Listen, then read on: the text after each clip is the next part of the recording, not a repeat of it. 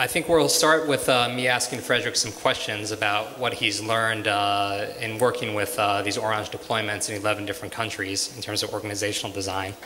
And then I'd actually like to open it up to the group here a bit and maybe get some comments from different mobile money practitioners in the room about what they've learned about organizational design and what works well there. So a couple slides to motivate why we think organizational structure is actually important. So one question that we hear a lot when it comes to org design is, should mobile money be a separate business unit within an MNO organization? And I think the evidence is now mounting that, in fact, the answer is yes, it should be. What we've actually found is that 85% of the fast-growing deployments in the world run mobile money as a separate business unit, while only 54% of the slower-growing deployments run it as a separate business unit. So there's going to be some causality both ways when it comes to this, but there seems to be some sort of relationship between how organizations choose to design themselves and the success you're eventually going to have. So with that in mind, let's hear from Frederick. So maybe Frederick, can you start by just giving us a little background on Orange Money? Okay, thank you. So, hello everyone. We launched Orange Money in 2009, very beginning. And now we are launched in 11 countries. The last one was Guinea 2 months ago. And at the very beginning of the project, in fact, we understood that Orange Money was not a classic value-added service, and that it was clearly strategic, but at the same time, we launched it a little bit like a mobile value-added service, which means that mostly the people in charge of mobile money were people that were formerly value-added service manager, or at least people that were product manager. And at one point we found that this was a weakness, because those people, they're used to build new solution, to launch new service, but at what point the run part of the service is not that well managed, and for mobile money this is a nonsense. So we need to have a very strong team after launch to build the run, etc. So that is the first issue. Second thing is that there was clearly a focus on product, also because the story with the product was not that easy. But we realized that in order to be successful, the key success factor is clearly not the product. We need to have a product up and running. But at the end of the day, the success will come from efficient processes, from simplicity of the customer journey, and from distribution. So if we have someone that is under the CMO and that is a project manager, perhaps he won't be able to deal with this efficiently. So this is why we say to our CEOs, okay, you should look at the way that you handle your broadband activity, and you should handle mobile money the same way. So clearly, mobile money is a new activity. It's clearly a new line of business, as broadband is, and even more because we are entering the financial services domain. The competitors are not the same. The regulation is specific. So we need to have a specific team to address this at the right level. So we told the CEOs, you should have a business unit, and also the guy in charge of mobile money should have direct report to the CEO. So let's talk a bit more about distribution, because I think we all know here that it's actually one of the biggest success factors to mobile money is getting distribution right. And we've largely seen two approaches from MNOs to cracking distribution organizationally. And one is actually managing it within the existing distribution structure that exists for airtime is one approach. And the second approach is actually creating a separate and independent entity to do mobile money distribution. Can you talk about which approach Orange has taken and why they've taken that approach? That's a very key question. At what point we understand, okay, now the key success factor is distribution. So it was really tempting to say, we have this strong organization that is a distribution organization in charge of dealing with mobile airtime, with classic GSM distribution. We should rely on it because there are plenty of people, they have skills, they have competencies, they have budget, so we should rely on it. But in fact, this is not the best way because it's very complicated to make them really do the job on mobile money for two reasons. First one is that the activity on mobile money for the 2 or 3 first years is really tiny if you consider the number of point of sale or if you consider the revenues. It's really tiny compared to the core business. So it will be very difficult to engage the CCO and all the teams on mobile money. And second point is that mobile money is a different business with a different business model, and you need a different way of distributing mobile money. And if you rely on the classic GSM distribution, you will need to have very hard work in training the people to make them understand what is Orange Money distribution, because otherwise they will launch distribution exactly the same way as they do with their time, and at the end of the day you will fail because the business model is different, because also the level of what you have to the kind of distributors that you have to choose is different. The level of exigence is very different because there is the issue of KYC, and you need a level of quality that is very different. Right. So selling mobile money is very different than selling airtime, in other words. Exactly. Yeah. So how do you, I imagine it's a difficult sell when you need to go to a local CEO and say, you know, I know you have this big sales structure around GSM. Let's now create a new sales structure entirely that's going to cover the same geographic area, but just have them do this mobile money product. How do you go about convincing a CEO that that's the right thing to do and devote the resources to making that possible? Yeah. You're right, that's not easy, especially when the CCO is willing also to be part of the story.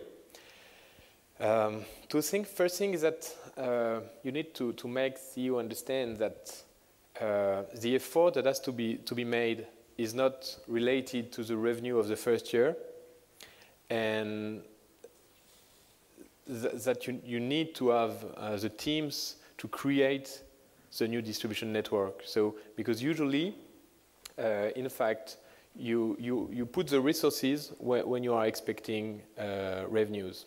So in the classic business, it's a 1-year choice. So you make your budget. Okay, what are your revenue next year? So I will give you a lot of resources. So here you have to say, okay, you need to put the resources that are required to make the effort. So you need to say, okay, what do you need to put in place? And then when you have this discussion, you can have the CEO understand all the work that has to be done. And then it's got 2 choices. First choice is to have dedicated teams to make sure they are 100% committed to mobile money. Second thing is to say, okay, the whole chain and distribution teams should be incentivized on mobile money, starting with CCO. So I imagine the group has a pretty big role to play in actually convincing CEOs of this point. Can you talk a bit more about what the group actually does to help OpCos in succeeding in mobile money, what role they play? Yeah, you're very right. I think that first point, in fact, is not about what we do, it's just what we say, is that our CEO, so Stéphane Richard, is clearly committed to mobile money. And every time he speaks of Orange Money. And I think this is perhaps the best value that the group brings. It's just strategic focus and gives the direction. Because for a CEO, if he's got a short-term view, sometimes he will be reluctant to invest massively on mobile money. So what we bring is a strategic view and to say, okay, in 3 years, what would be your benefit of having invested in mobile money? Where will you be if you did not? So first thing is clearly a clear commitment and strategy. And I guess one more question for me, and then I'll open it up to the group here. So we heard in the Fraud and Risk Forum how mobile money is similar but different. And I think the same probably applies to the core of the business. Which skills do you find that are you may need to supplement from the outside to actually win in mobile money? So there's skills that don't currently exist inside the mobile money, inside the M&O organization, that you need to bring from the outside if you want to succeed in financial services. I think that processes and security clearly is something that is very specific, and that you can save time if you find some skills that come from banking environment or so. But from the beginning, we started to work with banks, so this was a way also to avoid this difficulty. And I think the main point is that when you hire the head of mobile money, you should really hire someone that is more a CEO profile rather than a product manager profile. And that's not always easy to find. So I think maybe we'll open up to the group a bit. And I guess before we do questions... I'm Azad from Grameen Phone, Bangladesh. And our approach was also almost similar, but it is within the same organization. We have a separate financial service organization directly reporting to CEO with core P&L responsibility. So it's almost similar, but internally we have outsourcing options under SLA to different organizations of the core business, which supports the mobile financial services. So I think our management also understand the same principle, that this is a separate customer base we are targeting with different kind of services, with different regulatory requirements, and it needs different focus or right focus to serve the customer better. And is Grameen Phone being a separate entity, is that more driven by regulation, or is that more driven by an internal strategy to make it a separate business with a separate mentality? This is internal, not regulatory pressure or anything like that. Great. Yeah, in terms of MTN Uganda, our approach in terms of organizational design is slightly different from what you have. However, structurally, the way we're designed is structuring mobile money through the S&D arena, and talking about the fact that the sales and distribution plays a very critical role in terms of mobile money acceleration. The way we design it and the way we thought through the execution makes a difference here. So from the point of view of route to market and drive, we learned quickly that in terms of the route to market for mobile money distribution, we could not leverage on the existing existing telecoms structure. So we quickly evolved into taking gear and shifting gear and moving into a track which says build a completely different agent network and try and force competition to the traditional telecom business and drive traction for mobile money. But increasingly, as you progress, you kind of realize the need to have a lot more, because it is significant in terms of revenue, it is significant in terms of customer numbers, and you need to rethink the kind of organizational design that you would be able to support in terms of scaling up, because the requirement for risk management and other elements requires that you need to put it up there in terms of the having visibility within the organization for mobile money.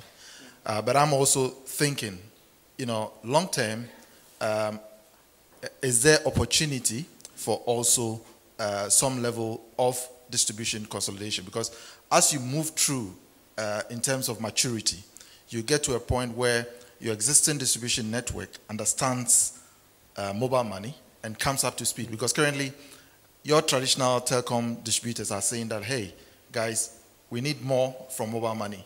Okay. Whilst from the beginning, they find it to be very difficult and also in terms of revenue, not very attractive for them. So yes, whilst the design is critical today in terms of how it flows into senior management, we also need to think into the future and ask ourselves that at a certain point in terms of this journey, would there be some need for leveraging the existing distribution network? Yeah, thank you, Shaibu, for that. I think Shaibu brings up a couple of very good points there that I'd like to actually echo a bit with some research that we did. First, that mobile money needs to kind of be incubated as something separate when it comes to distribution at the beginning, because it doesn't stack up to the core business right out of the gate.